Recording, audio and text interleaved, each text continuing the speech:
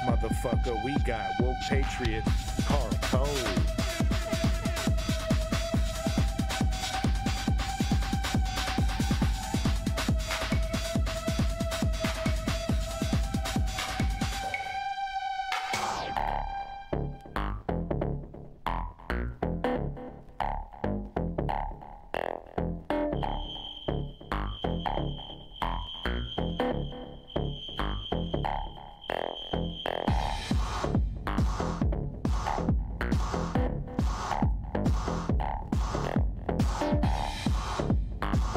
Trying to bip the glass. That's pretty cool.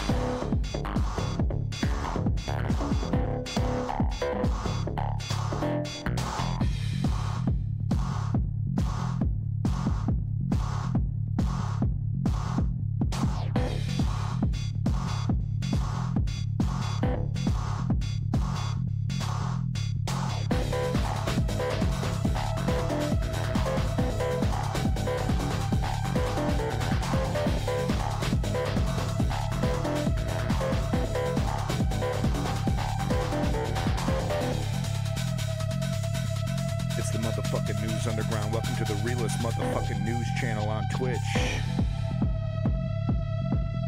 you're looking for real news, well, guess what? You just fucking found it. It's at the bottom.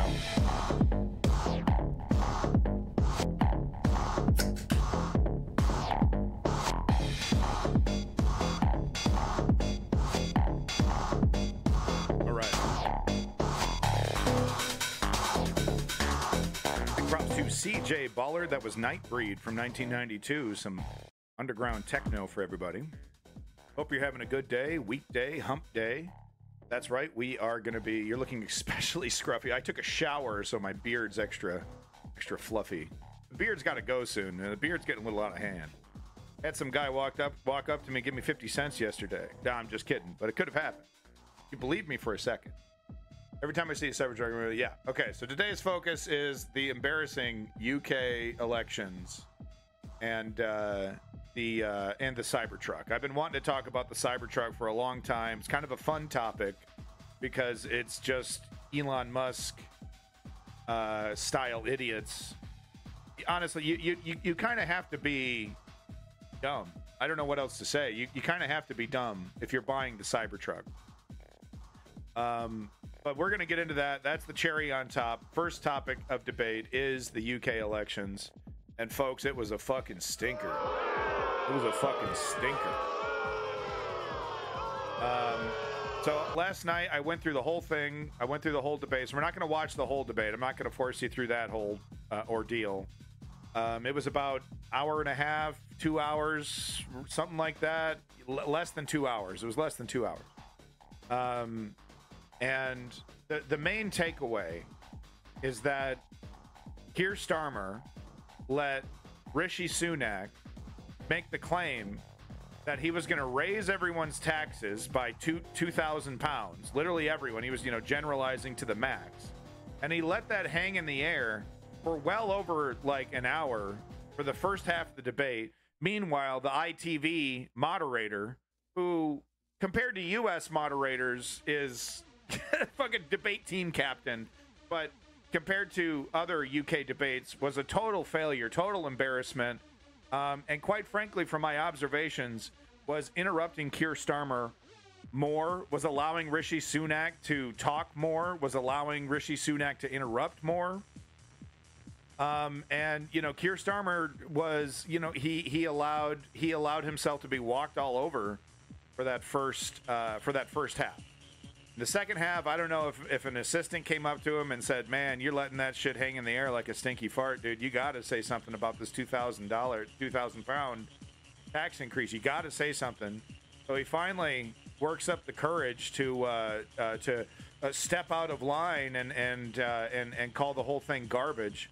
I got to say, okay, so that's my first take. The second take is that the groaning and noises coming from Keir, the exacerbated, not helping.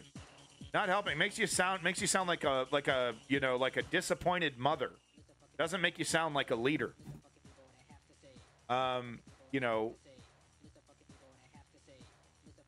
Who won the debate? Let's watch the highlights. Let me refresh myself, and then I'll let you know my opinion on who won the debate. Because I'm like, I don't know, man. I know the UK lost. I know the UK lost, and we're gonna get reactions from actual people who live in the UK, not jackasses like me.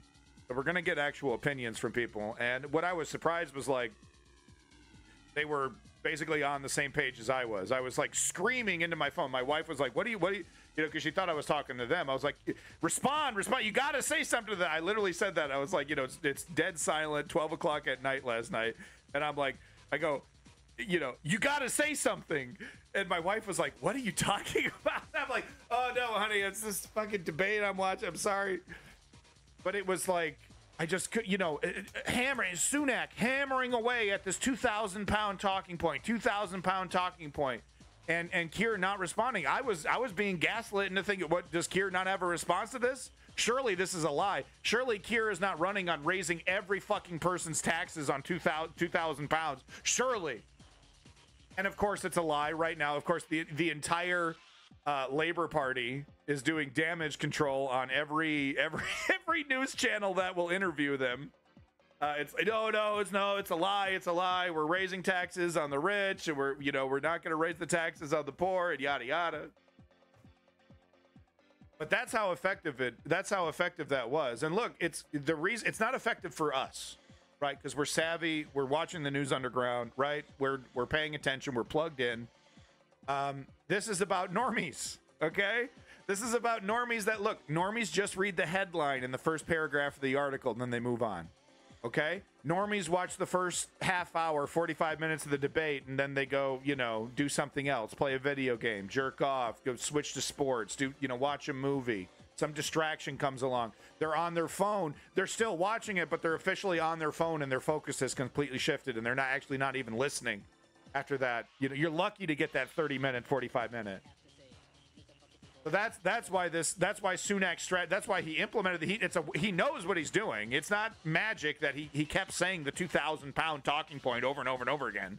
He knows that this is the dynamic. He's playing this game, and apparently Keir Starmer wasn't expecting it. What do you expect, man? This is you're reformatting your party, Keir Starmer, because it's a whole new world of politics, right? According to you, right? We can't have these libby lefty progressives anymore. Right? So you show up to the debate not expecting dirty tricks and not expecting biased media. Sovereign Dari. Yeah, okay. You're on my shit list, so I'm going to ignore you for the next couple comments there, buddy. All right, so we're going to get back to it. So let's get to this debate here. This is the highlights from the debate. So 11, 12 minutes here, and then we will proceed. Yeah, I didn't really appreciate your previous comments in the previous stream there, bud. Sunak made is the economy is growing again. The plan is working, is his view. Well, he says the plan is working. He says the plan is working. So the question for him is, why has he called the election now? Because if he thinks things are going to get better towards the second half of this year, why has he called it now? He's called it now because he knows, and I'll ask him this, he knows inflation is going to go back up. He knows energy prices are going to go back up in the autumn. That's what he's not telling you. So he says the plan is working, but I don't think he believes the plan is working, because if he thought the plan is working, he wouldn't have called this election right now. Rishi Sunak. I think that's a good point. It's slightly ironic, because from the moment I got this job, Keir Starmer was telling me, call an election, call an election. And now that we've called an election, he's saying, oh, no, don't have an election, because I don't want to tell you what I'm going to do. And this is the choice. This is the choice for everybody. The plan is working. Of course I know. Everyone is only... So you saw what happened there? And I don't know how intentional that is, but this kept happening to Keir Starmer, where he needed to respond to the lies or the misinformation that Sunak is putting out there, but the host is talking over him, muddying it, Like the one time that he definitively said, not the one time, there was multiple times, but the first time that he definitively said that the 2,000-pound talking point was rubbish or garbage or whatever, she was talking over him. You'll see this throughout these highlights. She keeps, you know, interrupting Keir and kind of giving the platform over to Sunak. It's subtle though. I don't know if it was intentional or not, but that's what and maybe it just might have been his bad luck. But you keep. I saw this throughout the whole debate, man. She kept tripping him up. She kept interrupting him, cutting him off, like right at the peak, right at the apex of what he was talking about. Okay. And I really only saw her do that to Sunak like once. And he's saying, oh, no, don't have an election because I don't want to tell you what I'm going to do. And this is the choice. This is the choice for everybody. The plan is working. Of course, I know everyone is only just starting to feel the benefits of it, but inflation is back to normal. Wages are growing. Taxes are now being cut. Keir Starmer would put all that progress at risk. He would put up everyone's taxes by £2,000. £2,000 in higher taxes for every working family in our country after all the hard work and sacrifice we've been. 45 minutes of that. It was 45 minutes of Sunak fucking pounding him, dude. Pounding him. Like a you know what. You know what I'm visualizing. 45 minutes of that. And it was just... may I respond? May I please respond? Please, can I please say something? No, please let me say something. And she was like, oh, we're going to talk about taxes later. We're going to talk about taxes later. And then they finally get talking about taxes. And it's still, you know, it's still Sunak town. It's still a Sunak's debate here. I hope Keir learned some lessons this go around. I really do, because he was caught flat-footed.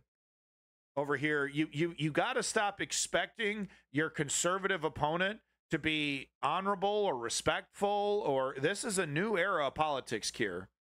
You seem to be well aware of it, converting your party into a more conservative one, attempting to get these idiots who vote for conservatives onto your side instead of you know, engaging with progressives and leftists who, you know, who feel disenfranchised and, you know, are cynically sitting everything out. So instead of trying to attract those people anymore, let's do the Hillary Clinton thing, right? And go after the conservative moderates. It worked so well.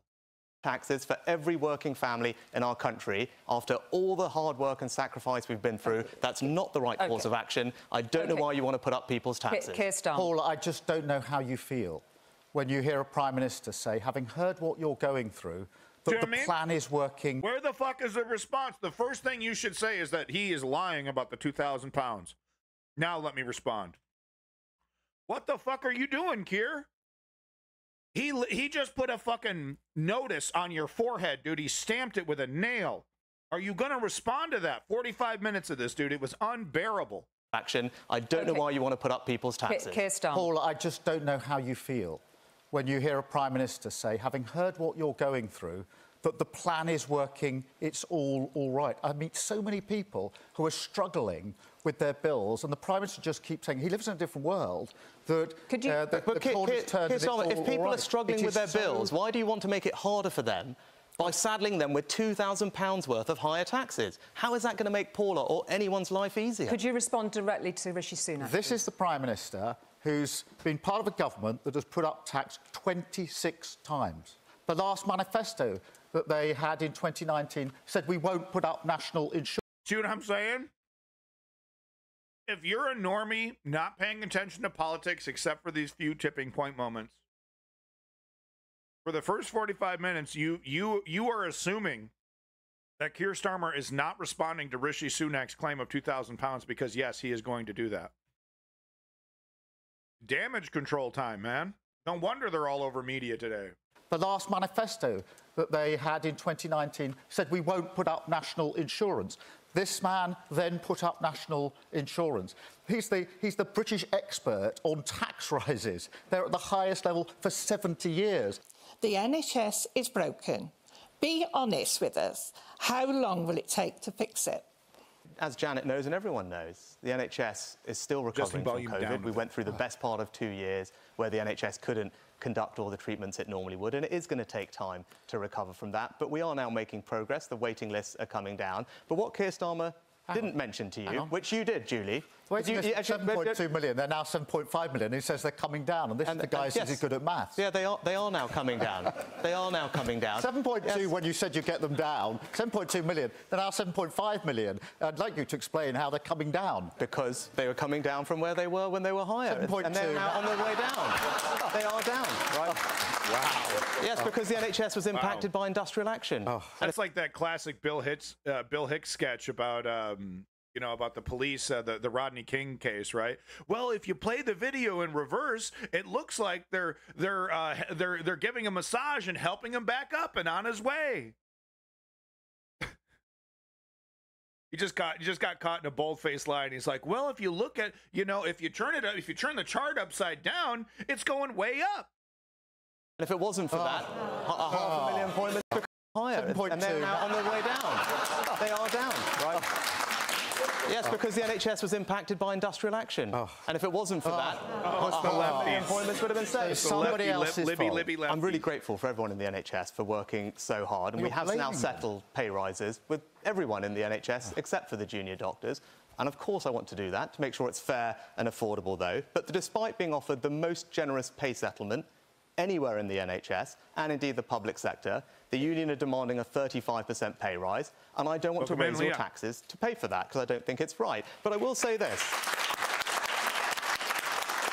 So, when Keir Starmer says he'll resolve it, he hasn't explained to you how, but I will say this. You could answer that, Keir Starmer. Well, we wouldn't pay the 35%. We've already said that to the doctors. We can't afford it because the government's already broken the economy. Remember him being asked, how come you're not raising the taxes 5% on the 1%, you know, on the 1% wealthy?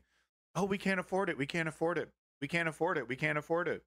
So here he is. Oh, we're not going to, preemptively setting those expectations over here. Setting those expectations. Oh, yeah, we're not going to give you those pay rises. Yeah, we know there's a crisis, but no, we're not going to agree to that. We can't afford it. We can't afford it. Rishi Sunak, characters like Rishi Sunak and the people that he protects can afford it. So why are you protecting them, Keir? How? But I will say this. You could answer that, Keir Starmer. Well, we wouldn't pay the 35%. We've already said that to the doctors. We can't afford it because the government's already broken the economy. What happened to taxing the 5%? Why did you drop that, Keir? So we're not going to pay that. But what you can't do is what the Prime Minister has done, which is to say... Well, you just said you'd resolve it, so what would you do? At the end of the day... So you're not going to give them the 35% pay rise that they're asking? What are you going to do, Keir? Because you're over here handing tax cuts to the rich, just like Rishi Sunak is, taking that out of your pledge. Going to tax the 5% highest wage earners, right? The billionaires, basically, the ones that can easily afford, honestly, a small little bump compared to where it was decades ago, where it should be, quite frankly, right? 80, 90%, right? They're sweating over like 12, 15, 20%, you know. But Keir, why are you taking that off your, you know, and Rishi Sunak's got a great point. You're protecting the rich just like me now, Keir. How are you going to fix it? How are you going to pay for it? Going to pay that. But what you can't do is what the Prime Minister has done, which is to say... Well, you just said you'd resolve it, so what would you do? At the end of the day... So you're not going to give them the 35% pay rise that they're asking for, so how would you resolve it? Just standing there and saying, I'll resolve it, isn't an answer. That's not a plan. Prime Minister... How would you resolve it? Prime Minister, your record... Well, no, how would you resolve it? You want to be Prime Minister. How would you resolve the strike? How would you resolve them? I wish he had as much to say when Liz Truss was crashing the economy. Could you answer Rishi Sunak's point, please, Keir Starmer? Well, I will when I can get a word in edgeways. His record is of saying, I'm not going to get in the room to negotiate. And what have we got? No, we've been in the room to negotiate. What have we got? Ongoing strikes. We have to end these strikes.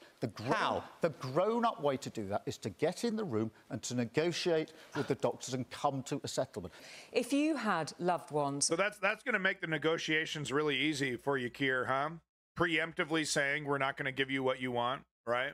Right off the bat. That's supposed to get the unions on your side during the election, huh? Classic neoliberal setting expectations, man. And it's always setting expectations in benefit of the rich, in benefit of those that are already wealthy, those are, you know, already in power, increasing power. It's never setting expectations for the rich and the wealthy. You're like, you know, rich people need to expect this and rich people need to expect that. No, we take that out of our man. We take that out of the. Oh no, we're actually, yeah, we looked at it and we can't afford to tax rich people more. That's so far, that's his line. I showed just from a couple days ago an interview with Cure. How can we afford it? How can we afford, you know, you can't afford it, can't afford it. Well, what happened to your pledge to raise taxes on the rich? Well, we can't afford to do that. You know, cockamamie bullshit. Neoliberal drivel.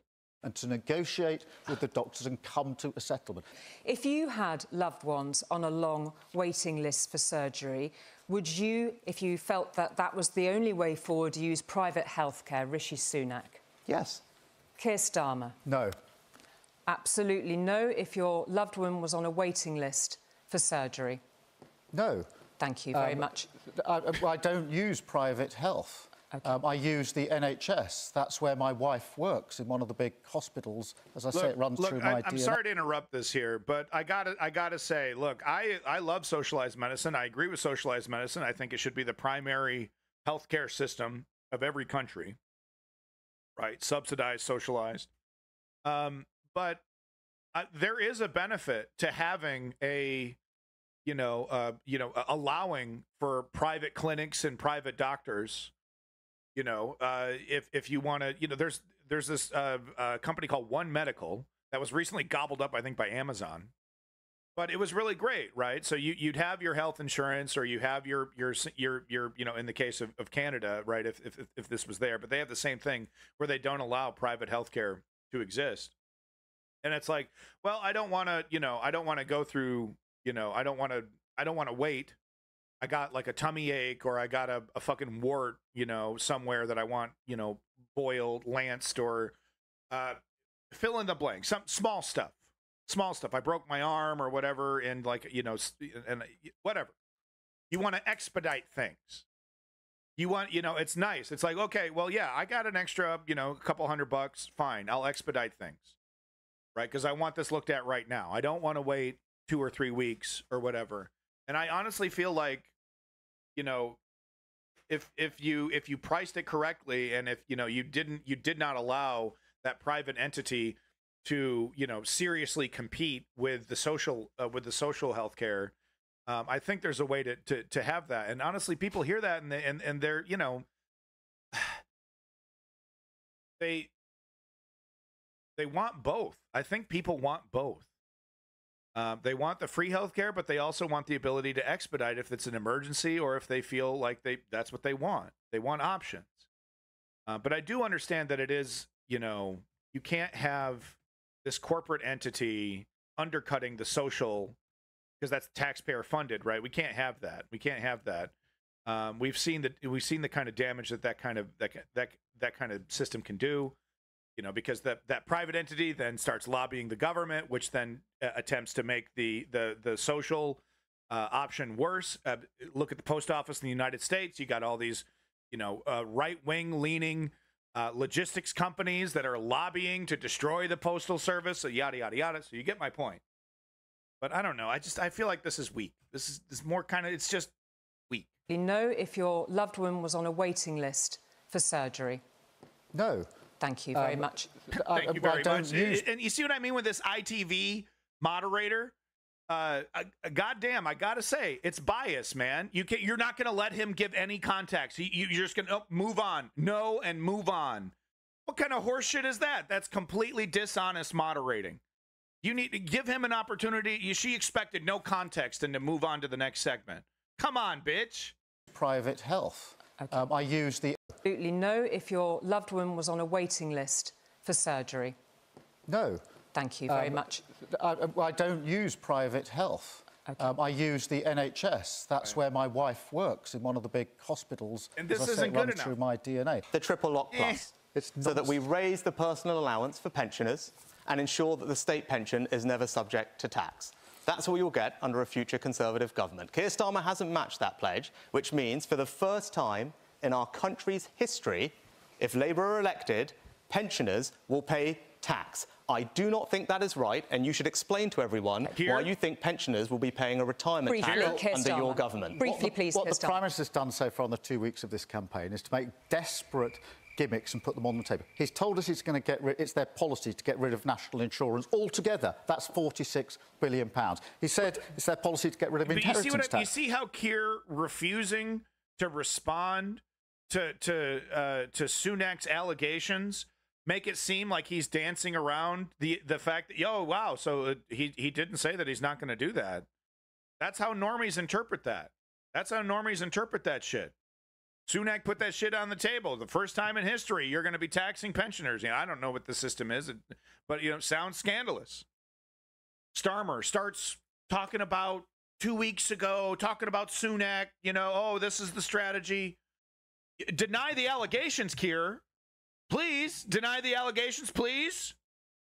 Gimmicks and put them on the table. He's told us he's going to get rid. It's campaign. Leon, no. There's lie. He's lying throughout the whole thing. But Keir Starmer is not fucking. He's leaving that shit on the table. And why? What for? Fucking what? You're being courteous. You're being what? You don't want to look like you're fighting back. A retirement tax under your government. Briefly, please. What the Prime Minister's done so far in the 2 weeks of this campaign is to make desperate gimmicks and put them on the table. He's told us he's going to get rid. It's their policy to get rid of national insurance altogether. That's £46 billion. He said it's their policy to get rid of inheritance tax. That's £10 billion. He says he's going to get rid of tax on pensioners. You're just talking nonsense. But just answer the specific question. We have committed. I can tell you. And Sunak is doubling down on this, and you're going to hear a Tory interviewed by LBC who doubles down on this. That Keir was Rishi Sunak said over 10 times that that Keir Starmer was going to raise taxes £2,000, and Keir didn't respond. They know that that's how they can get these lies treated as truths, and Keir Starmer's playing right into it, dog. But just answer the specific question. We have committed. I can tell you. Thank you, not over each other. Thank you, not over each other. No, but we've committed to the triple lock plus. Under us, the state pension will never pay tax. Under you, there's a retirement tax coming for British pensioners. I think it's appalling. Explain to people, why do you think pensioners should pay tax on the state pension? Okay. The big problem with Liz Truss is that she made unfunded tax cuts. All right. The Prime Minister is doing the same thing. We're going to go round the circle again. You asked about it. It's very clear. Pensioners under Keir Starmer will pay tax on the state pension for the first time in our country's history. All right, I'm going to just It is a retirement tax. Keir Starmer can talk about the past all he wants, but in the future, pensioners have got a tax rise coming under your government. All right, gentlemen, why please. do you want to do that to pensioners? Why do you want to put up their taxes? The most liberal Prime Minister we've ever had on immigration. We've never had numbers like this before. And he says that you can believe him on the boats. Nobody should be making that crossing across the Channel. 18 months ago, the Prime Minister made a promise. He said, just like the NHS promise, he was personally accountable for it, that he would stop the boats. This year alone, 10,000 people have crossed on boats. So like this, by this moment, I'm like, okay, so I guess, like I was, because I'm not living there. I wasn't quite sure if the accusations that Sunak was making was true or not about the taxes, and here he is just going on and on, man. Okay, you got the mic, you got their attention. For the love of God, say something about the taxes. I thought he was working on me. He was starting to gaslight me. I'm like, fuck, man, he's dancing around this whole raising taxes bit from two different angles, and he dances around it. Doesn't he? He's responding like I've complained about Keir on this one before. Ask him a question, just like Justin Trudeau, by the way, the neoliberal in Canada. But you ask him a question right to his face, and that motherfucker answers the question asked from the goddamn ether. He looks at you straight in the eye and answers a question that you did not ask. And he's just straight up doing that during the whole, the first half of the debate, man, the first 45 minutes of it. I want to see the behind the scenes, because I bet you an aide walked up to him and tapped him on the shoulder and was like, bro, you got to say something about the taxes, dude. That's a lie. You got to say something. You're letting that shit linger, bro. I guarantee you, dude. Either that or he came to it himself, when during the break. But after the break, there was a clear change in strategy.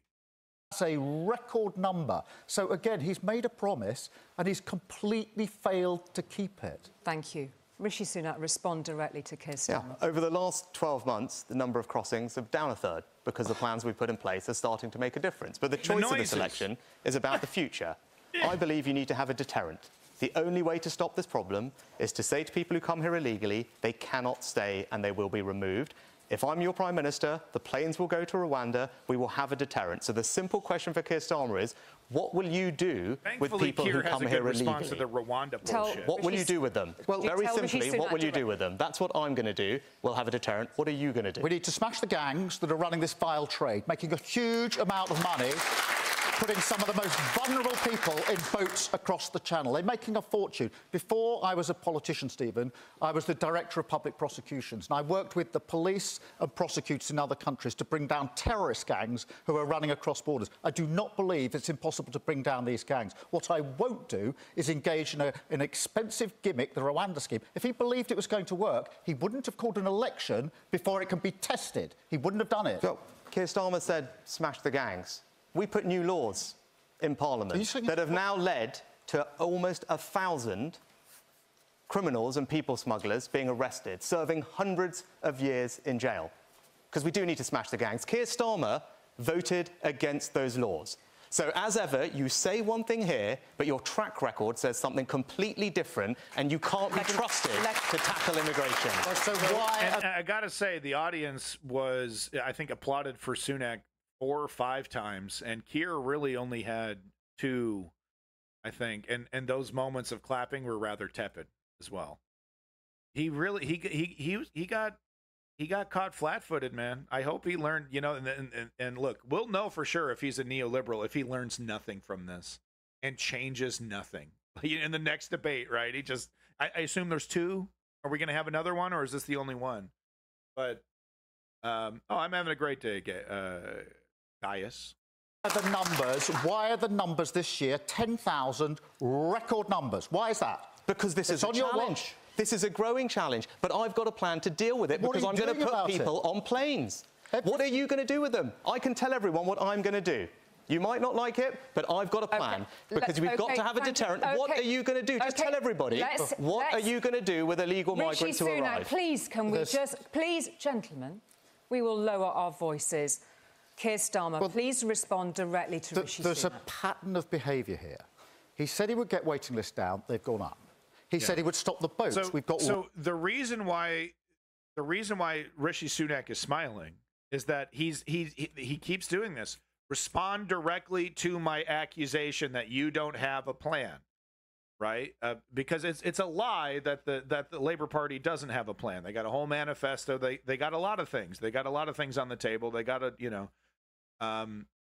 but that's the Tory talking point, right? Is that they don't actually have a plan. They just say bad things are bad, and that's the spin. And Keir Starmer, quite frankly, walks into that narrative. By sticking to, like Leon said, sticking to his staying on topic and sticking to his canned robotic responses as if he's talking to Channel 4. Treating this debate like he treats other media, entanglements where he just gets to, respond, like I said before, respond to whatever question he has in his head. It doesn't really matter what the journalist or host is saying to them. And Sunak's kind of playing him like a fiddle right now, dude. It's pretty fucking predictable. Voices. Keir Starmer, please respond directly to Rishi Sunak. There's a pattern of behaviour here. He said he would get waiting lists down. They've gone up. He said he would stop the boats. We've got record numbers coming.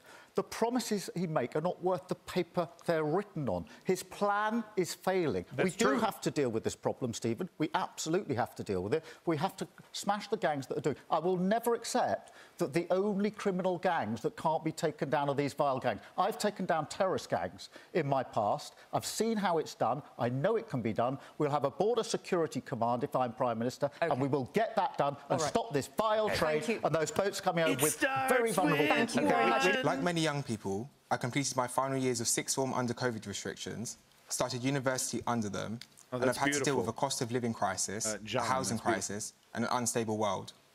What future can you offer my generation, and when will we become your priority? Thank you very much indeed. Keir Starmer. Yeah, good question. Well, Miles, what I think is really important is that you have the further education opportunities that you need, whether that's university or technical skills. I think either are perfectly, they're equivalent, they're really important. My dad was a toolmaker, so he went down the skills route. I was the first, as it happens in my family, to go to university. So we would ensure that those jobs are there for you, for the future, that you have the opportunity to get on. We'll build the houses so you don't have to be, what, 30-something, 35, 36 before you own a house under this government. But what I won't be doing is sending you on national service, some sort of teenage dad's army, which would be what the Prime Minister would say. Forget going on to university. He wants to send you off to do national service. Thank you very much, Keir Starmer. Rishi Sunak. You know, we have an enormous amount to be proud of as a country, but we do need to do more to make sure our young people, like you, Miles, get the opportunities that they deserve. So that's why we... Yeah, you know, Russia has a beautiful culture, and, you know, there's amazing art that comes out of Russia, which makes it all the more shameful that they would use their culture as a weapon when they're assimilating other countries, literally forcing Russian citizenship on people, literally forcing them to learn Russian, taking over their region, like in Georgia and in Crimea, and forcing those people, those children in their schools to, you know, learn Russian and Russian only, changing names, you know, over to Russian, et cetera, et cetera.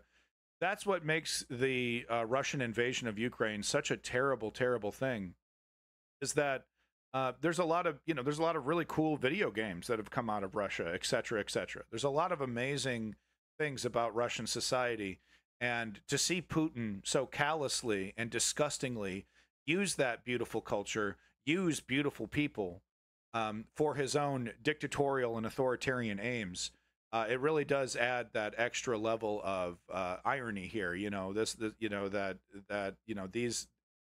Russia is a very beautiful place, and it's being sullied and destroyed by an authoritarian that the Russian people seem to not really have that big of a problem with. So yeah, it is quite a shame, John, that your country is brutally invading Ukraine. Quite a shame. We will introduce... Going on to university, he wants to send you off to do national service. Thank you very much, Keir Starmer. Rishi Sunak. You know, we have an enormous amount to be proud of as a country, but we do need to do more to make sure our young people, like you, Miles, get the opportunities that they deserve. Back, Clutch. So that's why we will introduce a modern form of national service, and I think it's going to be transformational for young people in our country, giving them the skills and opportunities they need to succeed in life, fostering a culture of service in our society, bringing it together, but also strengthening our resilience and security for the future. And I think it is going to be something that's incredibly positive. But beyond that, I want you to have financial security. No, it won't be. So there you go. Those were the highlights. And honestly, it's not the highlights. ITV, I'm going to say it. ITV's fucking biased for the Tories.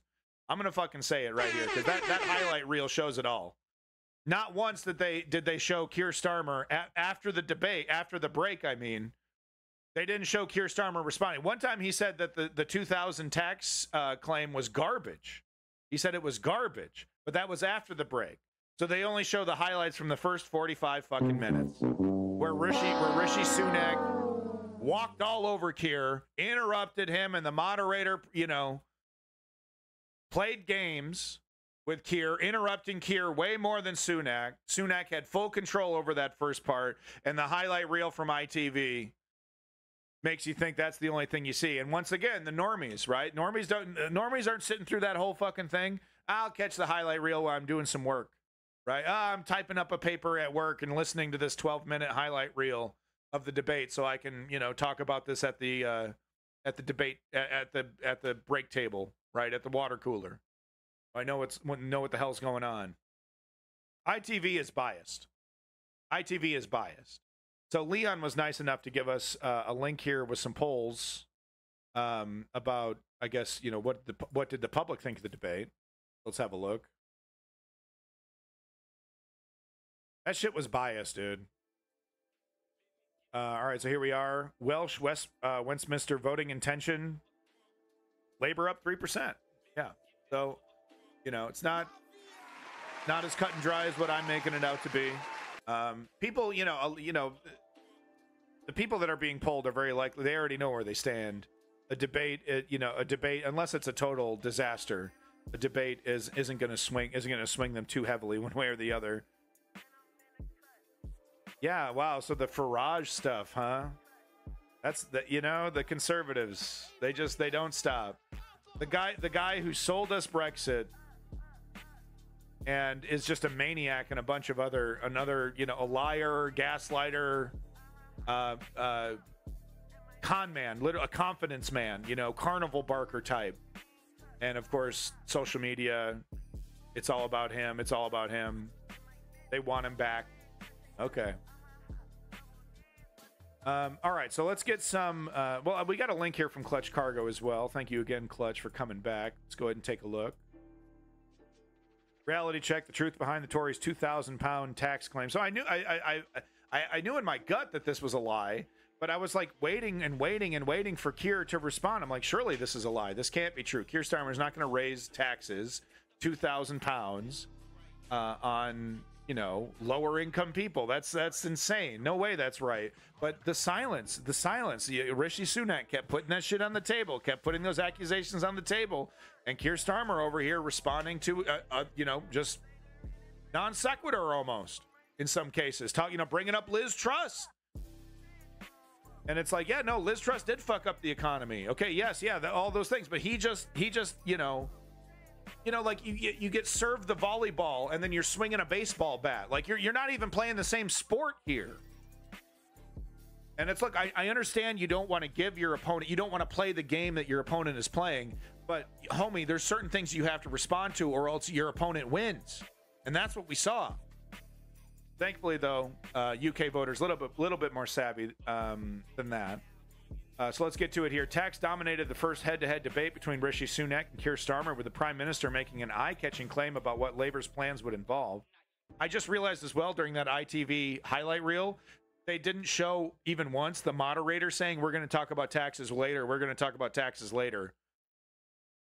Finally getting to taxes, and I think literally spending 2 minutes on that subject before moving. ITV is biased for the Tories. Tax dominated the first head-to-head debate between Rishi Sunak and Keir Starmer, with the Prime Minister making an eye-catching claim about what Labour's plans would involve. Sunak claimed independent Treasury officials. So this is the scuttlebutt. Independent Treasury officials. Would you believe they're not independent? Yeah. Sunak claimed independent Treasury officials had costed Labour's policies, quote, and they amount to a 2,000-pound tax raise for everyone. He said it over 10 times.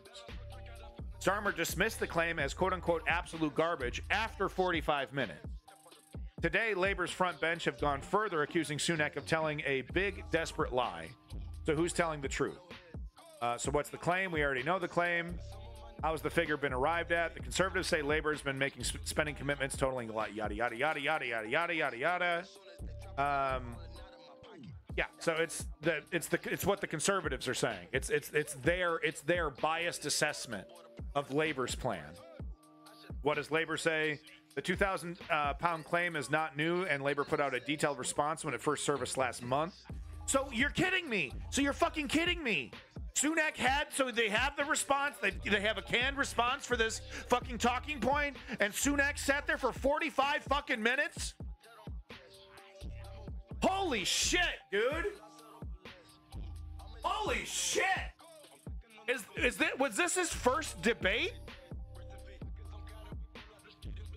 That motherfucker is so used to being in front of journalists that don't push back, that don't really hold him to account.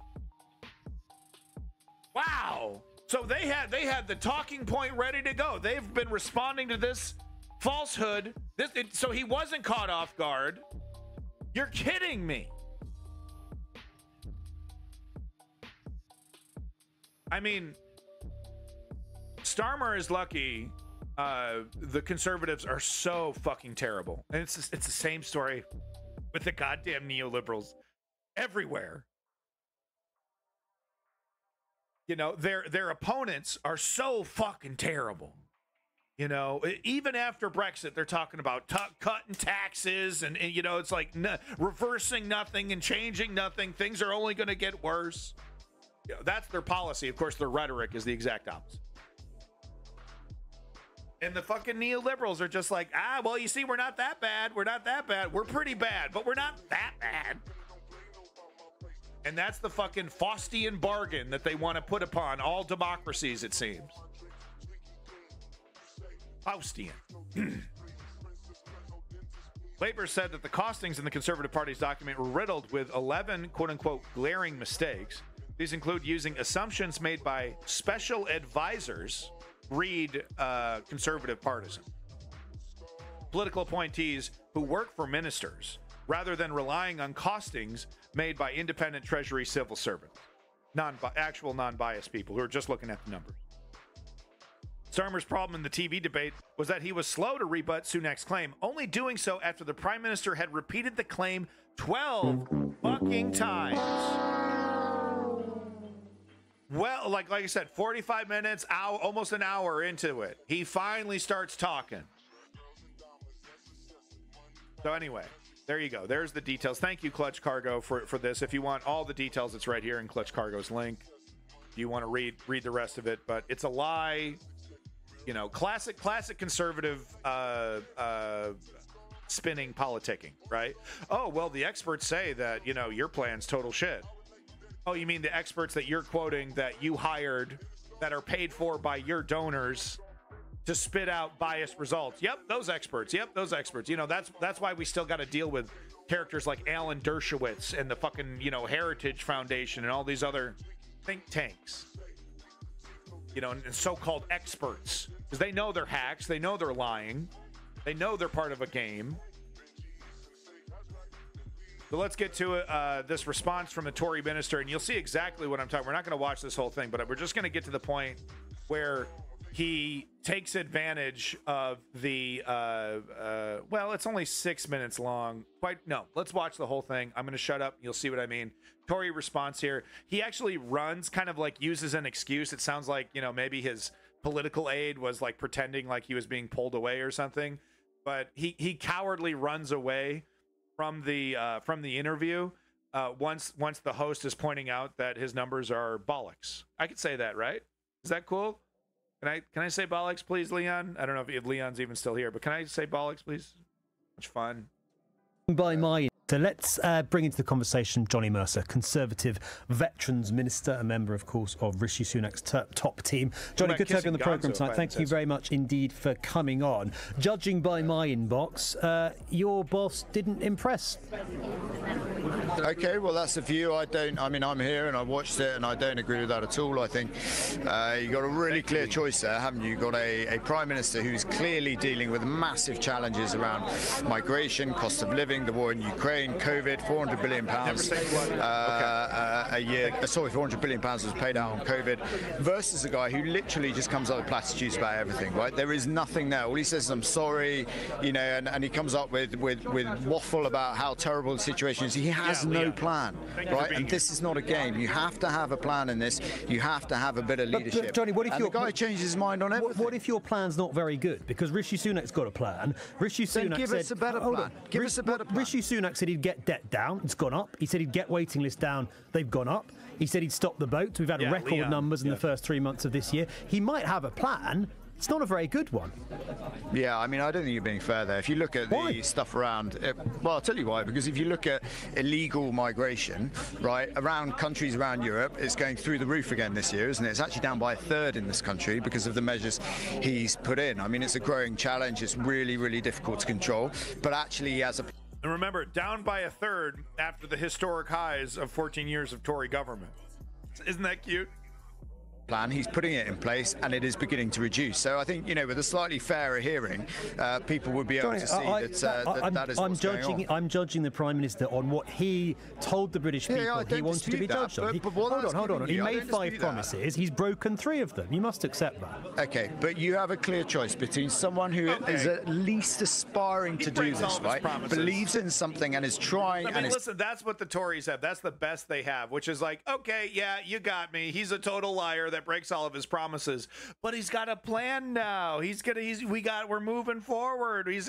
We got our shit together now. It's okay now. That's the best that they fucking have. Is at least aspiring to do this, right? One more time. Hold on. He made 5 promises. He's broken 3 of them. You must accept that. Okay, but you have a clear choice between someone who is at least aspiring to do this, right? Believes in something and is trying and is seeing a reduction in what's going on, versus someone who basically says, "I'm sorry, waiting lists and debt have both gone up since he promised to bring them down. He's failed on his own promises." So waiting lists, stand fast, industrial action started to come down, didn't they? And then you had all this industrial action that put that out of sync. So that's really cute. Industrial action is a really fun way to describe poor people demanding fair wages from their billionaire bosses. Industrial action. It sounds scary. It sounds all technical, and no, it's just 9-to-5ers who want to have a some kind of safety and security and maybe a little money in the bank. That's all. Industrial action. Ooh, so scary. Ooh, watch out. Ooh, it's gonna get you. Do industrial action. Ooh. The plan was working. Migration, I've just talked to you about as well, and that reduced by 1/3. So it's not, what you're saying isn't very fair. Except what you're saying is that, he promised one thing and we haven't got 100% of everything what we wanted. But what you do have is a clear plan, a direction of travel that is Johnny, working. what you're saying versus someone who has no idea and absolutely what no you're saying. Let's be honest. What you're saying really is he's broken 3 of his 5 promises, but it's not his fault. No, what I'm saying to you is that government is extremely difficult. He set out a pathway and an ambition there to get it done. He's done everything he can. And to be perfectly frank with you, when it comes to things like migration, Labour voted 139 times to block any reductions in migration anyway. So, look, you've got a choice at the election. You can either choose... That's probably the only reason why they blocked that legislation, right? It's because they want this problem to get worse and worse and worse. I'm sure it had nothing to do with a bunch of poison pills and a bunch of bullshit and nonsense, bunch of draconian shit that, of course, the liberals could never ever, or the Labour Party could never ever agree to. I'm sure that's not the reason why they voted against it consistently. Someone who's really determined and fighting against everything that Labour and others can throw at him to try and bring forward policies that reduce migration and reduce tax, or you can go for someone who basically tonight didn't deny 10 times that he is going to increase your taxes and you're going to have to pay. So if you think there's going to be a Labour government, you need to start saving now. And in the spin machine, the lies, isn't it? They lie through omission, and he's lying through omission in this case, right? Because he's look at that, he didn't respond after 10 times, but technically it was 12, but he did respond the 13th time and called it total fucking garbage. But we're just going to ignore that. People, if you support your side doing this, and I criticize the left when I see this shit as well on the left, you are supporting the degradation of our politics. You are supporting the degradation of society when you support people who they're making semantic arguments or like I said, lying by omission in this way. If you are a partisan and you think it's okay for your side to do this, you are participating in the degradation of fucking society. You are literally saying, I want society to collapse. That's how serious this is, because it's death by 1,000 cuts, democracy. These little every little lie and omission is one step closer to tyranny. And I'm not being hyperbolic here. What do the Tories represent? Freedom? Economic freedom, political freedom, you name it. They don't represent that shit. So if you acquiesce to these techniques, these rhetorical techniques from your side, left or right, you're okay with the whole thing collapsing. Tonight didn't deny 10 times that he is going to increase your taxes and you're going to have to pay. So if you think there's going to be a Labour government, let's get into that, because I certainly will. That was right at the heart of this debate. This idea that Labour's going to put up taxes by £2,000. What's the source of that? Where's that come from? Well, that's been the independent analysis that's been done on their spending plans, you see that across the block. I mean, you're in luck, right? Because when Starmer says something, you can bet bet your bottom dollar that he's going to go back on it. So actually, maybe they won't. But on his current plans that have been assessed by the Treasury, his £2,000 of tax we will be paying in each of our families going forward. And he failed to deny that 10 times. If someone fails to deny something 10 times, it usually means they're going to do it. I don't know why he didn't deny it, Johnny, but I've looked at the document you're talking about. The thing that both you and the Prime Minister have said is independent analysis. It's published by the Treasury, and what it says that the figures it's based on are heavily influenced and driven by Conservative special advisors. It's not independent at all. It's party political propaganda I disagree. that the Prime Minister and you are claiming is independent. Okay. I mean, you can argue about people's biases and so on. The facts are the facts. The Prime Minister... The facts are the fact. No, they're not. You're blatantly lying, blatantly manufacturing consent here in a way. No. Deny. So if you support that because it's your side doing that, you're part of the problem. Is not going to come out with things that are biased in that way. He is straight. If you want to see bias, right, go and look at the Labour dossier, which basically calculates policies that haven't been announced. So I think, let's bear things in reality. Johnny, it's not bias. He was given the chance. The bottom line is he was given a chance. It's not bias, but this matters. This matters. Are you going to increase taxes 10 times? This matters because because it matters. He's desperately trying to get back to that 10 times. Got to hammer that, right? Because that's what the reality should. That's what he wants the reality to be. Hold on. It matters because the Prime Minister claimed this was independent analysis. I've checked the analysis. The Treasury say this: the nature of this costing is uncertain and is driven by assumptions provided by special advisors. Special advisors are Conservative Party employees. It's not independent analysis, and it was false for Rishi Sunak to claim it was, isn't it? It's our turn, isn't it? We're live on BBC News. Yeah, it's our turn. I've got to go, but listen, I don't think we can question Prime Ministers who take to like that. Thanks very much. Johnny, that's convenient, isn't it? As soon as you start to question the actual claim that this was independent analysis, and I've checked it, and the Treasury say this nature of this costing is uncertain, and it is I repeat, it's driven by assumptions provided by special advisors. Gotta go. Independent analysis? You make your own minds up. Johnny Mercer there having... It was not independent analysis. This guy's being incredibly professional here. Not fucking independent. Not even close. They get a bunch of conservative partisan hacks, okay, to give them the results that they want. Republicans and quite frankly the left as well, in certain cases, like when it comes to unemployment numbers, the left is happy to use... selectively select numbers that they pay attention to and they treat as definitive.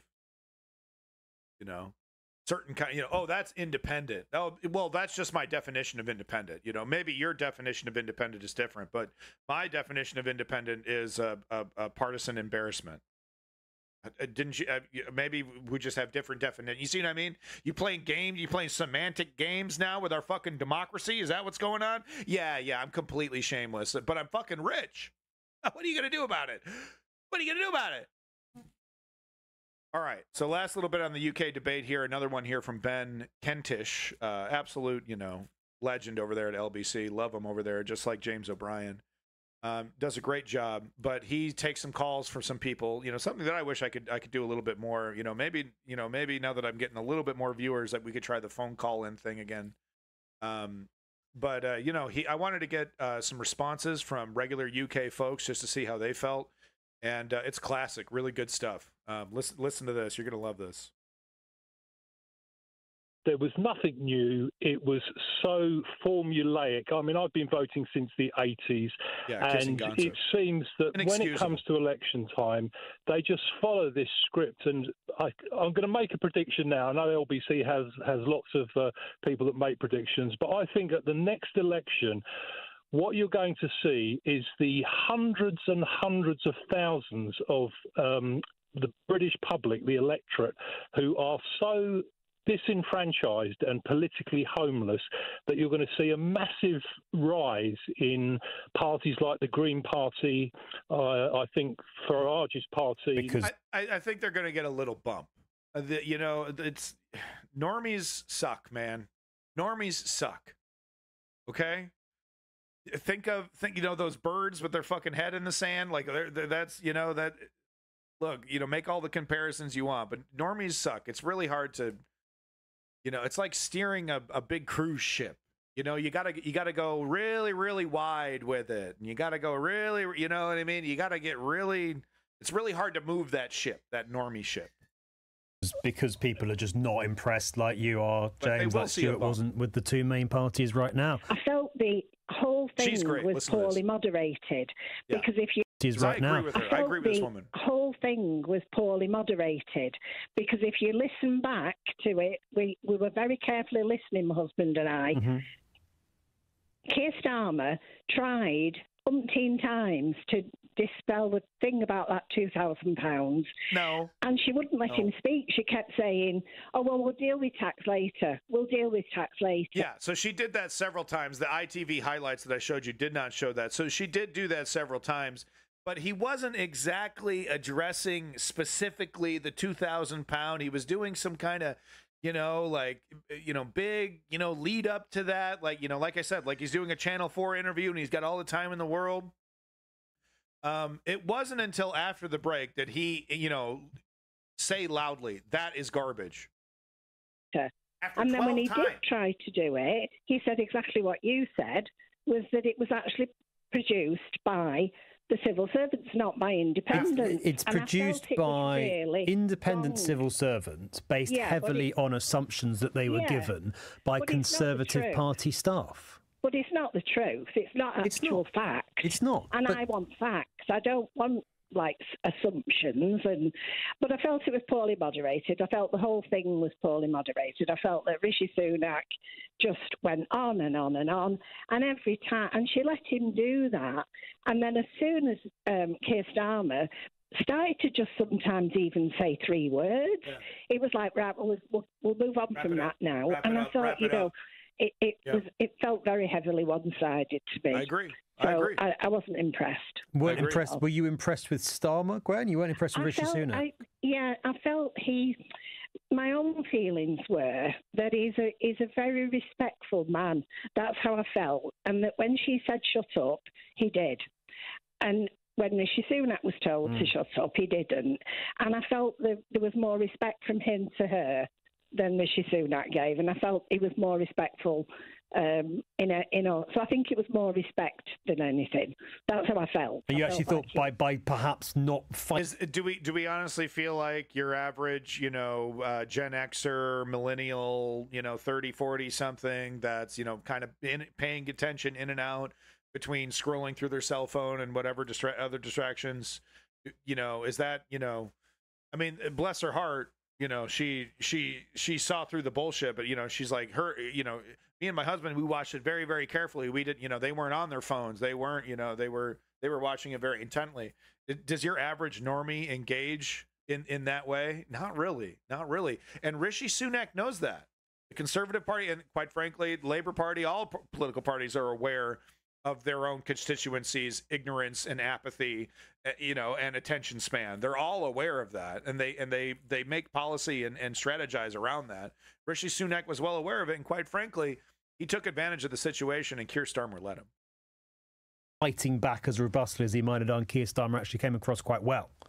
Well, he did to me. He came across as somebody who really respected the person who was doing the moderating. The worry for Labour, won't it, will be that people would have heard Rishi Sunak make that claim. And it is nonsense, that £2,000 claim. Yeah. But for the first 40 minutes, Keir Starmer didn't rebut it. I take your point. Maybe he tried. I don't think he tried that hard, to be honest. Oh, I think he did. So we would have to differ on that, because I felt he did, and he did keep trying to. And he did say to her at one point, "I really need to address this." Yeah. And she said, "Oh, don't." Yeah. So he did say that. He did, and the moderator, "Oh, we'll talk about it later. We'll talk about it later." And it's, you know, but Keir Starmer should have been, no, you know, okay, well, I'm going to talk about it right now. No, we're talking about it right now because this motherfucker put this shit on the table. And I'm going to respond to this right now. And 15 seconds. And apparently they had the rebuttal to it. You know, I don't get it, Keir. I don't get it, Keir. This was not an interview with a friendly journalist that, you know, this was a debate, dude. You had to show up. You had to show up, not stick to your talking points. Don't worry, we'll come to tax later on. And she didn't. And then he actually then had to try and put it in himself. So, no, I didn't feel that it was right. Amateur night at the local debating society. Amateur night at the local debating society. So if you want to hear the rest of this, this is kind of a pretty conversational part of the interview. Pretty funny guy. So if you want to see that segment, it's right there. But I really just wanted to show, this older person's opinion on what, because she was observing a lot of the things that I was observing as well, with the ITV moderator and Rishi Sunak's ability to just walk all over Keir and Keir failing to respond. Of course, she's a little bit more biased, for the, I kind of respect her like, don't worry about it too much, because, all of us political guys are like, oh my God, Keir, you fucking dropped the ball. And oh my God, you're losing the spin. You're unspin. She's like, don't worry. Don't think about it too much. Don't worry about it. It's like, I kind of like this chick. She's pretty chill. But at the same time, it could, I don't think after this debate, and the host here, Ben, gets into this a little bit, where it was like, this was Rishi Sunak, if anything less than a total slam dunk, Keir Starmer wins the debate, right? Because that's the current state of UK politics right now with the Labour Party and the Tory Party. So as long as Keir Starmer didn't literally have diarrhea, literally completely drop the ball and start Sieg Heiling or something, Rishi Sunak was going to lose this debate, because the national service thing is a total joke. He was literally laughed at. The whole attempt to say, oh, well, I know the last 14 years we completely dropped the ball, but now we're fixing it, just really isn't landing in the way that they want to, no matter how statesmanlike or how confident he displays that message, or he puts that message out. And I will say Rishi Sunak delivers that we're working on it, the plan is working, give us more time message. He delivers that very well. He's very, very good at his job. He's very slick. So anything less than a total slam dunk for Sunak would be a loss for Sunak. The debate problem was it didn't give any time for policy, only slogans and catchphrases. In addition, it required the Tories to respect it. Yeah, no, and that's the ITV, they had to know a crowd clapping. No. This is the same kind of shit you see in Western media when they turn our debates into circuses. Same kind of rules. Same kind of, moderator that seems seemingly somewhat partisan for one party or the other. I want to be slick too. Read Machiavelli. All right, but there we go. And thank you, big props to everybody, who's living in the UK, giving me your opinions. Thank you so much, Leon. We're going to move on to our final segment for today. We got 30 minutes left. Wanted to just talk about this piece of shit Cybertruck, dude. This cyber fucking you're getting cyber fucked by the Cybertruck over here. I want to talk about this. Also, here is debate. The Sun debate poll of 1,000 viewers. Starmer 53, Sunak 33%. Okay, so the UK public not so easily fooled. And this is the Sun, so it's actually kind of right leaning. And look at that. Look at the. Wow, look at the difference from 2019. Wow. Literally almost flipped. So it's interesting right here. So that 53% instead of 60%. So that does show that the Green Party, the Reform UK, voter apathy is definitely affecting this election. I can see why Starmer is more cautious about Brexit, but honestly, numbers like this, you should have a nutsack and talk about Brexit at this moment, Starmer. Look at this. Look at what you're going to lose. You're afraid of losing. If you tell people you start hammering on the Tories for Brexit. Really, you're going to lose voters. You got a little wiggle room. You could say the word Brexit, Starmer. Yeah, it's cyber scrap. It's cyber crap. So thank you very much for that, for those poll numbers, Leon. Anyway, back to the cyber fucking truck. So this, look, if you've been paying attention to this, videos like this one won't surprise you. But look at this. Look at what these.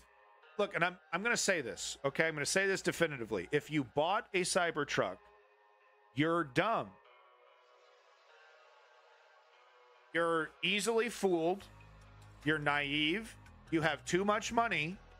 Possibly medically defined as stupid. There's like a definition for the word stupid. All right, let's look it up. Look it up. Showing a great lack of intelligence or common sense. Stupid.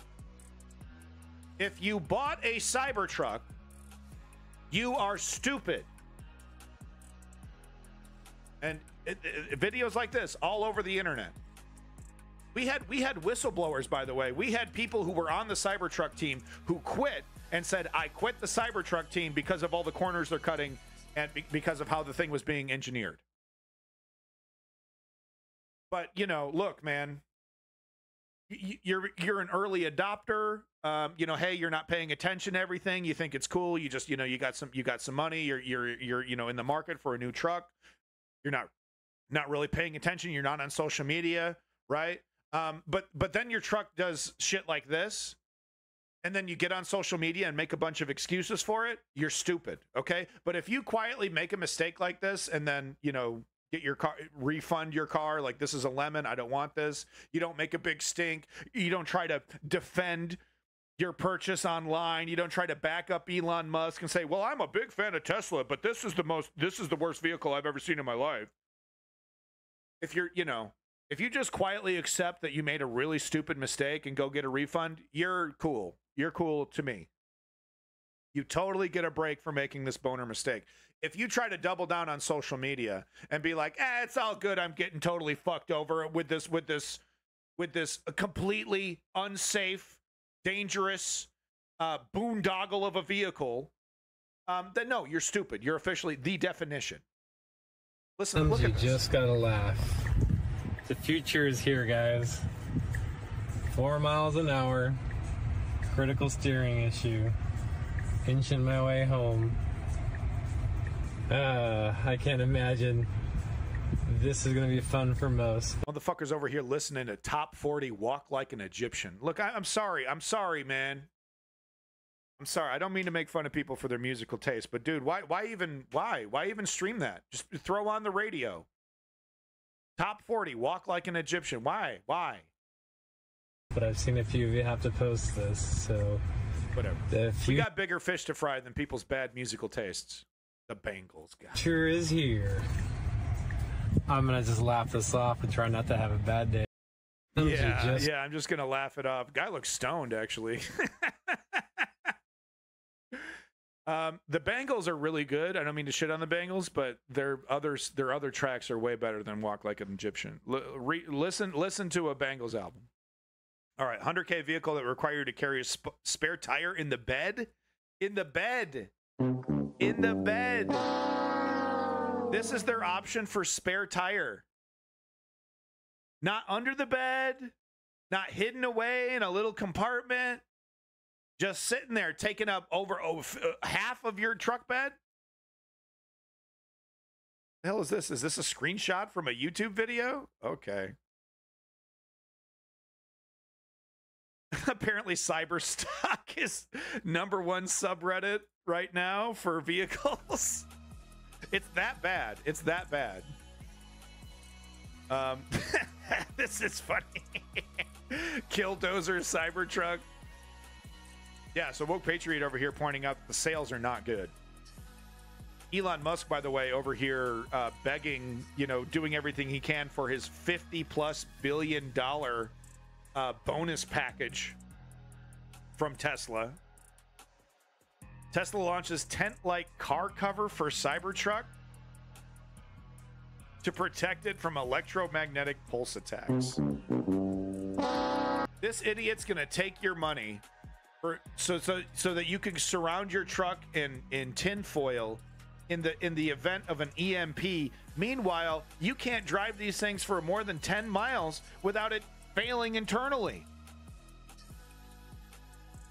I have a bicycle cargo trailer that legit can haul more than a Cybertruck. This is embarrassing. If you're defending this, you're stupid. The definition. Welcome back, Cowabunga Tootsie Roll. It was a problem from the very beginning. That's what I'm saying. There were warning signs all over the place. Yeah, look, This motherfucker said it was, you know, bulletproof and shit. He said this, you know, he expected to throw the ball against the window and it bounce off.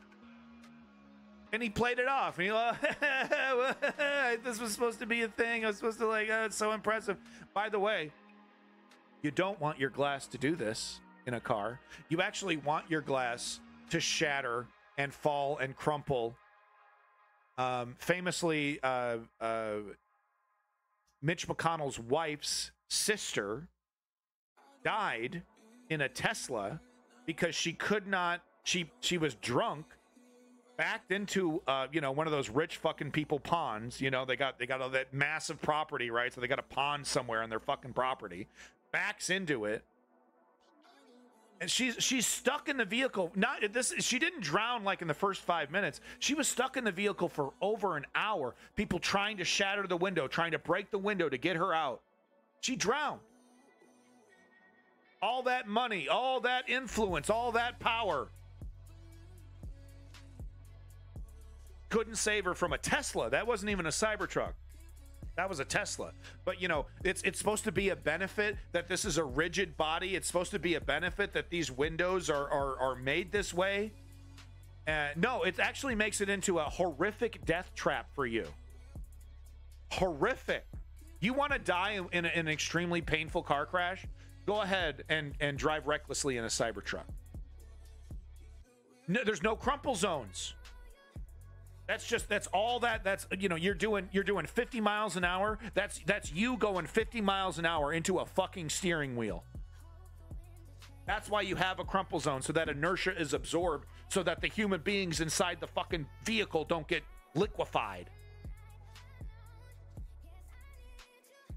So one of the big features of the Cybertruck is its drive-by-wire technology. You know, instead of having a piece of metal, you know, moving these things around, they have a wire system, kind of similar maybe to a garage door, but this is actually the kind of systems you would see in an airplane.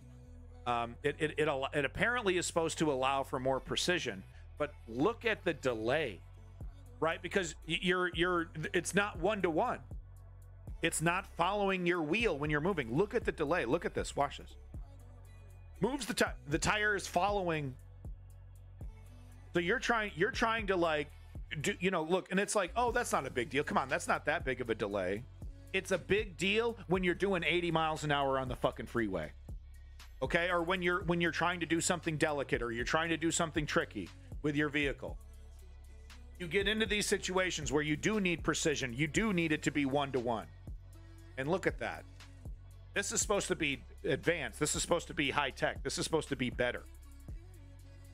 It's worse in every single way. By the way, the wiring, so, you know, this car is filled with a bunch of electronic gizmos, right?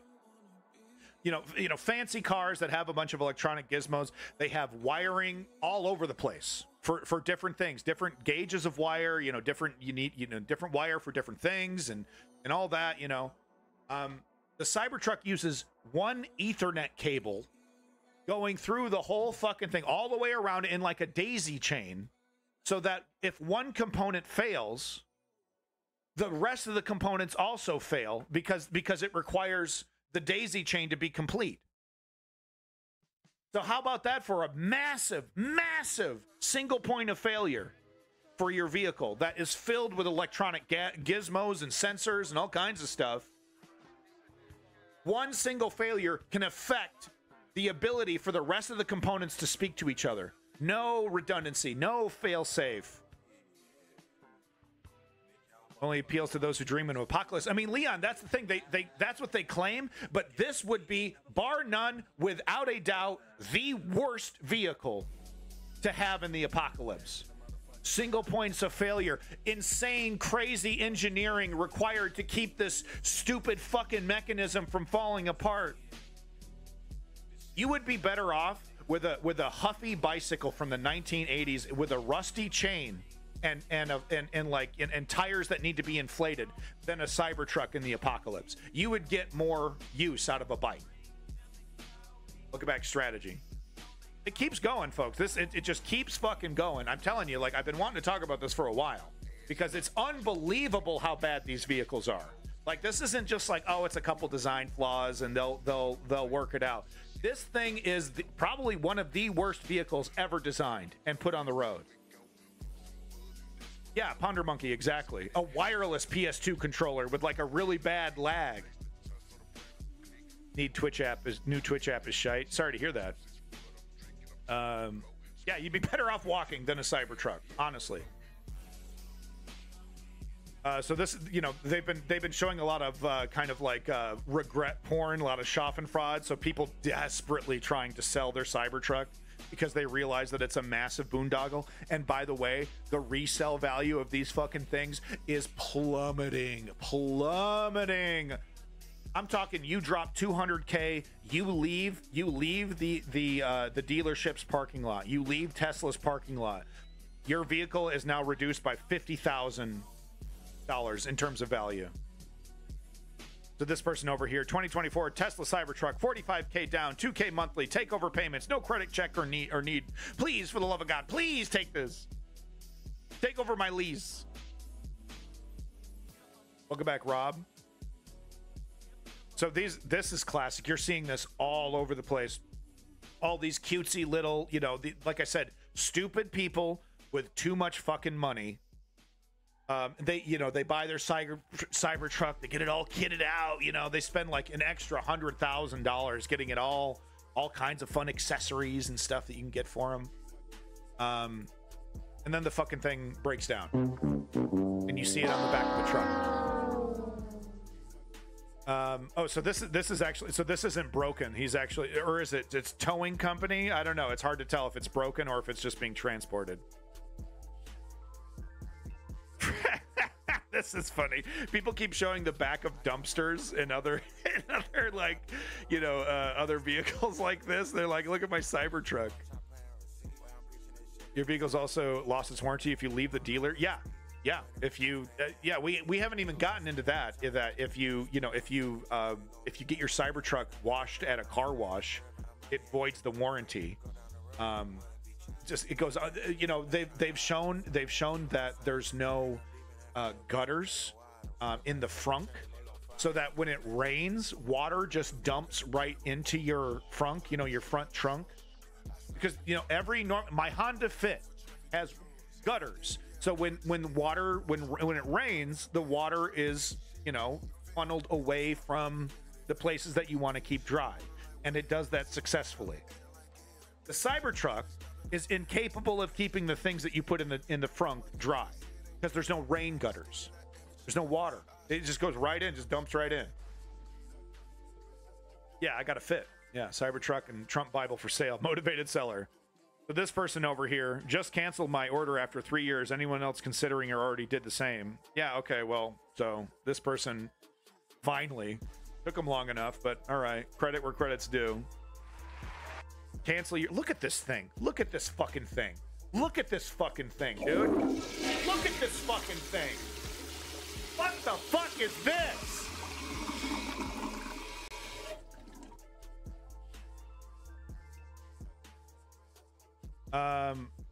Amazingly, Cybertrucks are not all that can be U-churned with only a pinky.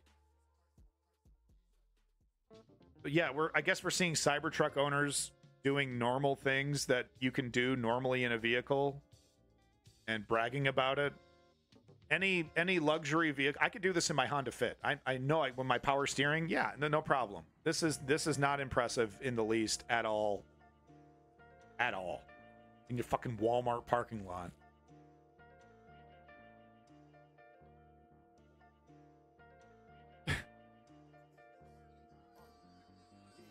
Is this real? This can't be real. What? Cyber Squire? Wood paneling on this? Come on. That can't be real. That is ugly. How do you take something so ugly and make it even fucking uglier? How? Wow, that's a talent. That's skill, dude. Throw some Crocs on that, you know? Fucking draw some Crocs on that. Any takers? So just more people desperately trying to get rid of their vehicle, their Cybertruck. Offering professional photo shoot with Cybertruck in NYC, $250 an hour. Oh yeah, honey.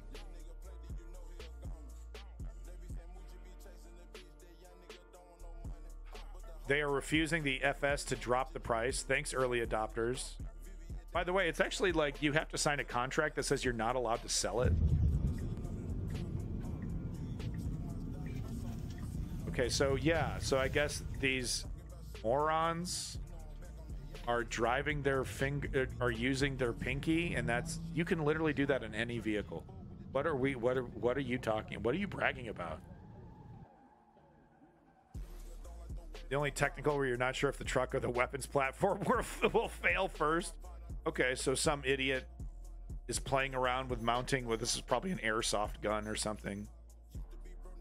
Kansas, of course. Kansas. More money than sense. I'm shocked that oh my god. Cyber slab. Yeah, so I've seen several pictures of this one right here. If you don't know what a slab is, it's a Houston, Texas kind of thing. It's, you know, the Cadillacs, those really boats, that they customize and low ride, do all kinds of stuff. Those are called slabs. Those big boat-like vehicles. So if you're confused about what the hell a slab is. But yeah, so these are, and I think, does he got the spare? Is that the spare in the fucking trunk? Oh. So embarrassing. So embarrassing. Oh wait, this says UK debate. Hold on. Cyberfuck. There we go. No, it's because, those old Cadillacs, they look like a big cement slab, basically. That's why they're called slabs, I think. Sporty McBeezy, pretty awful. That's where you're supposed to keep your spare, Sporty. That's where you're supposed to keep your spare. Right fucking there. Oh yeah, well then you were right, strategy. But like I said, I mean, there are dozens of photos, not just the same one, but just over and over and over again. People are just, oh wow, look at that. There's the Cybertruck, and it's on a towing rig, getting towed back to Tesla. Yeah, strategy. If the car could talk, I'm tired, boss. It's time for me to go, boss. Look how uninteresting this interior is. How ugly this is. I've talked about this before very briefly because I'm in IT. I am so sick and tired of minimalism. Everything having to be reduced to a single button, and it doesn't make life easier. It makes things more complicated, right? So instead of having a button for a function, you now you got scroll wheels. Look at this. It's two literally little middle mouse buttons. The fucking middle mouse button. The middle mouse button is what he's got sitting there. Yep. Slabs are cars that are dropped. I see. Okay, thank you. I love underground music. I love Houston, Texas, but wasn't born and raised there, so. But no, look how uninteresting this is. So instead of having a single button, for a function, a basic function, I don't know, AC. So now you got to scroll through menus, click on, click, click, click, scroll through, click, click, click. All because of minimalism. All because of minimalism. Looks ugly. Looks uninteresting. And it looks tired. Is this you got a little dust on the dash? Ugh. I'm being a little overly critical there, though. I love my new Cybertruck. This is a toy.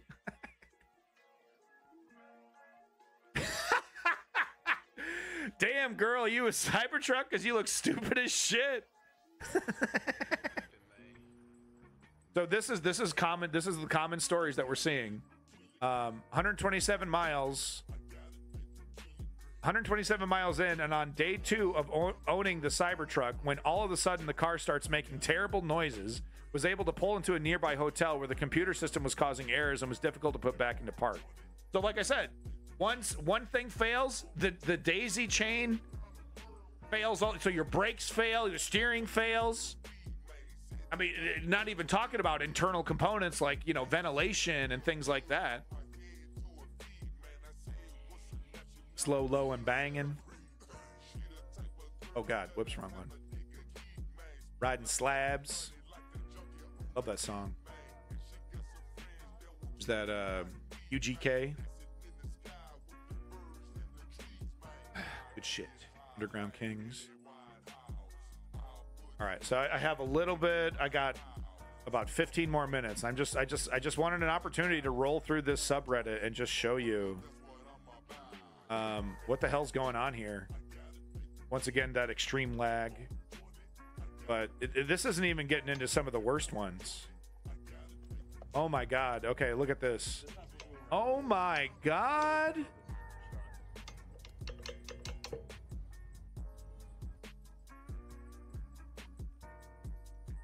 The Cybertrucks, they don't just suck.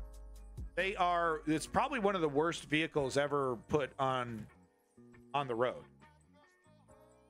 This is you know, right up there with that, you know, that funny vehicle with like it's like got 3 wheels. It's got the wheel in the middle and then 2 wheels in the back, and it's like easily tipped over. And you know, there's like several examples of you know, vehicles that are barely functioning. They're basically a meme, like you said there. No, it's bad, dude. So I don't think that's supposed to move around like that after 2 days. I don't know. We have no proof of the 2 days claim. But this 2 days, 20 years. Shit should not be rattling around the tires 20 years later, dude. What the fuck? What the fuck? Is this shit gonna fall off? Okay, I see you got bolts all around it. Okay, but what is this thing attached to? Is that the wire? Is that supposed to be loose? Yeah. If you're waiting for the waiter, aren't you the waiter? Man, those some bars right there. So this is hilarious. So someone decided to buy a Cybertruck and then turn it into an ice cream truck. I don't know. Okay. This guy's like, I gotta recoup. I just spent $150,000 on this fucking boondoggle. I gotta get my money back.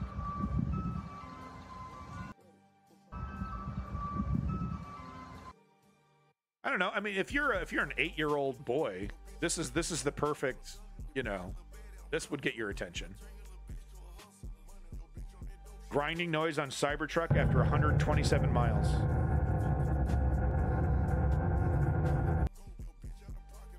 You hear that?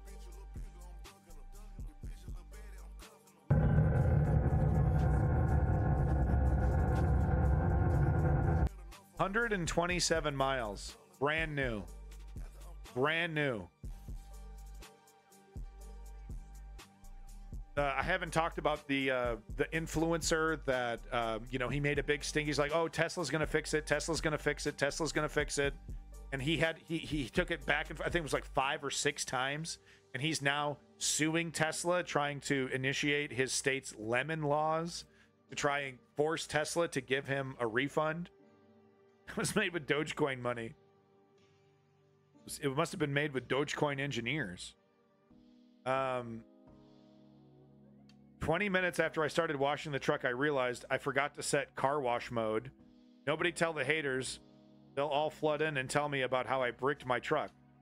So yeah, it has a car wash mode where it, because it's so easy to short the Cybertruck out with a little bit of moisture in various areas, it has a car wash mode so that it turns off these certain components so that if water hits it, it doesn't short it out. Apparently, if you wash your vehicle while it's not in car wash mode, and if you use soap and water, by the way, you're not supposed to use soap and water. You're supposed to use like gasoline or, you know, other liquids that aren't corrosive. You totally void the warranty. You totally void your warranty. This idiot decided to, I don't know, it's kind of cool. Kind of a cool idea. Technology? So he like, because it's like, you know, aluminum panel, or is it stainless steel panels?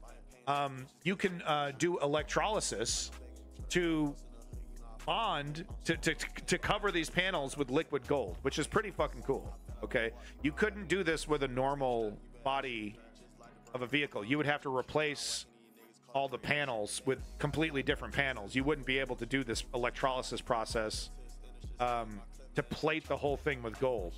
But could you imagine you get this done and then 127 miles it breaks down? I love these idiots. I love these stupid people with way too much fucking money. This guy is clearly a millionaire. He's got multiple Cybertrucks and a big old thing, big old fancy garage, more money than sense. So we should let these guys run the world, right? Characters like him and Elon Musk and everybody. Really, really mediocre knuckleheads. They're the ones that are right, you know. Women should know their place and let the alpha males run the world, right? Like this guy. So he does all this work, but he's probably going to have to put it in the shop. He's probably going to have to take it to the shop after just a couple 100 miles. People were also pointing out that this changes the shape of the panels.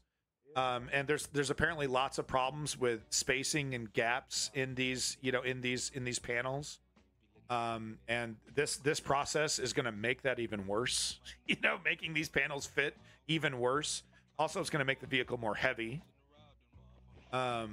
But yeah, generational wealth, who knows? Yeah, maybe this guy's daddy is rich and he doesn't, you know, he doesn't own it or something. This is kind of a neat idea, but once again, it goes back to what I'm saying.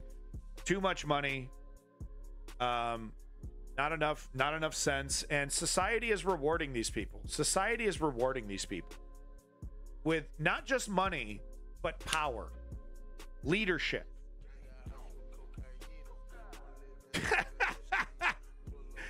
Nice Cybertruck, bro. Nice Cybertruck. It's literally the same material. Wow, bunch of idiots with the stupid pinky videos.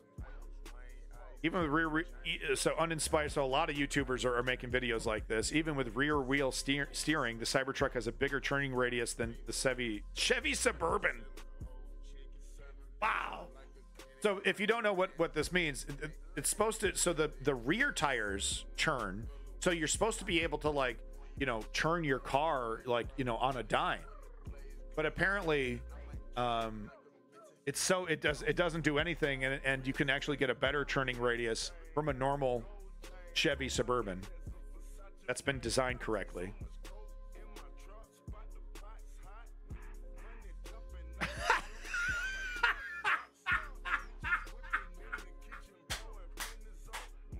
Yeah. Yes.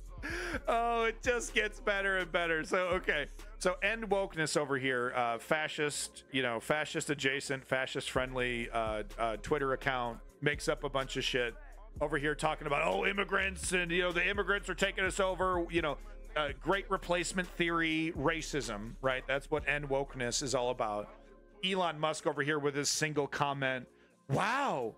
I didn't know white people were getting were replaced. Oh my gosh. This reminds me of when I was raised in apartheid Africa. That's some desperate Cybertruck owner over here. Elon Musk, could you take a break from being racist? To please take a look at my ticket number for the Cybertruck, please. I gave you a ridiculous amount of money for this stupid boondoggle, and it completely failed 5 seconds after I left the dealership. Could you please take a break from being racist to maybe get my car fixed, please? Just pathetic. Just pathetic. What should we call a group of Cybertrucks? So I actually did see a Cybertruck in the wild. Hey, there you go. This is a good use of the Cybertruck. All right, I'll approve this one. A fuckle? That's it. Oh, look at that fuckle. You got 3 or 4 of them. I've seen riding lawnmowers of better styling than the Cybertruck. Totally. No, but I'll approve this. This is great. Elon Musk probably hates the shit out of this, so I totally approve of this. Good stuff. All right, so here's an example of... I'm not sure if this is a Cybertruck or not, but let me see if I can find a better example of this, of the panel gaps. The gaps in the... Okay, so here's a picture of, not the panel gaps, but something else. So there's this little piece of plastic that is like covers the wiring harness that's on the back here that has been apparently falling off all Cybertrucks. It's held on with plastic tabs. It just never ends. It never ends. It's held on with plastic tabs. The wind gets up in there, lifts them up and pops them out. They've been falling off all the Cybertrucks everywhere. We haven't even talked about the pedal, you know, getting stuck and sliding up and jamming. I think I did report on that separately weeks ago. How about the pedal? There's a cover on the pedal and it slides up, basically jamming the pedal down. So the way that Tesla has been fixing it is they slide it back and then they put a metal rivet, just clank, little staple it basically with, you know, to the thing. That's the official fix, is some metal rivet. All right, so here we go. Broken down Tesla Cybertruck at dealership in New Jersey. Let's see. I think it's manufactured in America. I'm not sure though. Okay, what?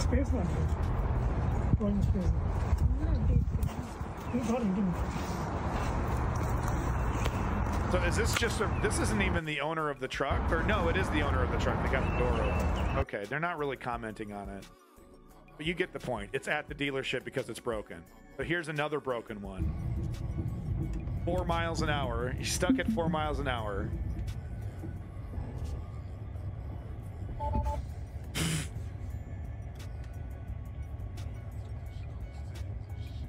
This is brand new. These are brand new vehicles. Okay. Couple, you know, it's not unheard of to have, you know, recalls for various things, or you make a mistake, or, you know, manufacturing mistake. And, you know, my Honda Fit had to go through a recall because the airbags that they used, you know, became dangerous after a little while. So they, you know, they said, hey, we'll pay for it. You know, we'll replace the airbags, bring it into the dealership. So it's you know, that's not uncommon. The litany of issues, the dozens and dozens of issues and failures and design flaws in this truck, you know, unprecedented compared to your normal regular car. Okay, so we're also seeing this. Okay, so what he's taking a picture of is, so the very top has this massive panel of glass, right? It's supposed to be so impressive, so impressive. They've been shattering because the frame is too fucking rigid. The frame, so you go over some bumps, you do some stuff like you would do in a truck, maybe even in the apocalypse, maybe, right? Drive it a little harder than normal. The frame is so fucking rigid, your top canopy is shattering. Look at that, big ass crack throughout the whole thing. Brand new. All right, so I think this is going to have to be a two-parter, because I'm simply not done talking about how shitty this fucking vehicle is. I'm simply not done talking about it. It is unbelievable. It really is unprecedented and unbelievable, and the amount of cope is shocking. Shocking amounts of copes. Look, I can drive it with a pinky. If you can drive it. And are you driving it back to the dealership for a repair? Yeah, you bet. 5th time with my pinky. Zombie apocalypse, some zombie breaks. Yeah, exactly. Shatters the glass easily. No, folks. All right, so there you go. That's the News Underground. That's all I got for today. I got to go back. Yeah, that glass could have been an Angela Chow's Tesla. I mean, yeah, it's, you know, so Lenny bringing up, welcome back, by the way, Lenny, our #1 financial contributor to the stream. But I mentioned that story earlier, how Mitch McConnell's wife's sister, Angela Chow, or Elena Chow, or Angela Chow, I think Elaine, I don't know, whatever. It's probably Angela, you're probably right. She died in her Tesla because Elon Musk thought it was so cool to make windows that don't shatter. Right? There's a reason why vehicles are designed in the way that they're designed. Okay? You're not disruptive, you're not smart, you're not a genius, you're not changing the paradigm by making vehicles more unsafe, Elon Musk. And it's ironic because he's making it more unsafe to make it more ugly, to make it look like a fucking low poly PS1 model, right?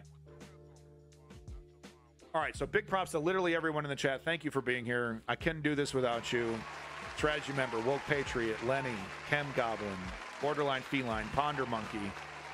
Thank you for the new viewers coming in to watch me shit on the Cybertruck. I do appreciate that. Why is Kanye West? Yeah, why indeed. Rob MQ, thank you for stopping in. You know, Leon, thank you so much, Leon, for your opinions and your perspectives on the UK debate and the UK elections. Very, very valued. Thank you for your time on that. Festoon Choi, thank you coming back. Cowabunga, Tootsie Roll, big props to you. Kissing Gonzo and Clutch Cargo, big fucking props to you. John said some Russian propaganda and then left, so I guess fuck you, John. Gaius, thank you for coming back, Gaius. Big props to you. And Carl Toes as well. Thank you, Carl Toes. Coog and swootin' that motherfucker. We're going to be doing it again real soon. Hey, and make sure you check out the link tree, folks. Let me bring up, if you want, we got new clips coming out, new funny clips coming out on the social media, the YouTube. We got the TikTok. We got the fucking Instagram. Link is right here. If you want those curated news underground clips, you want me in your algorithm, you want to see more of this shit, it's right there. Don't forget, someone you trust is also one of us. I don't know, but that's what he says. But don't you fucking forget it. You know, peace in that motherfucking Middle East and glory to the Ukrainian democracy. Let's not forget the only thing that's ever worked when it comes to creating political change is political activism. And you can obtain political activism by following my simple 3-step program. Step 1, inform yourself. Step 2, put your name down. Sign up for and volunteer. Find an organization you trust and put your name down. And step 3, put in the fucking work, boys. Boys, girls, theys, and thems. Let's not forget it's Pride time. Pride Month. Gay rights is human rights. Where's my rainbow flag? Let me get that bitch out here. I want to see that rainbow flag. There it is. Gay rights is human rights. Gay rights is human rights. Let's not forget that shit. All right. Thank you, everybody. This has been the News Underground. You're great. See you again really soon. We can shit on the Cybertruck some more. Peace that motherfucking police. Abandoned nihilism. Harbinger.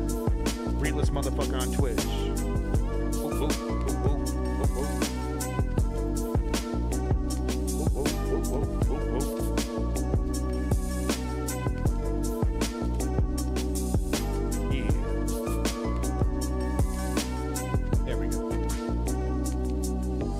There you go, Leon. Be happy, be gay. Thank you so much for being here. Yeah. Riding slabs. Once again.